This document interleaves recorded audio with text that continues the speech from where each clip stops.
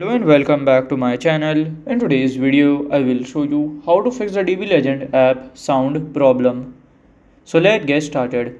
So to fix them, you have to follow these easy steps. So here you have to go. Then you have to click on this like app. Go to this app info.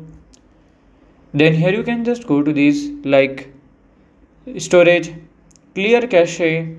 Then here you can open these and then it would be fixed. So this is how to fix the DB Legend app sound problem. And if you find this video helpful, make sure you like, subscribe and share the video. Thank you for your watching.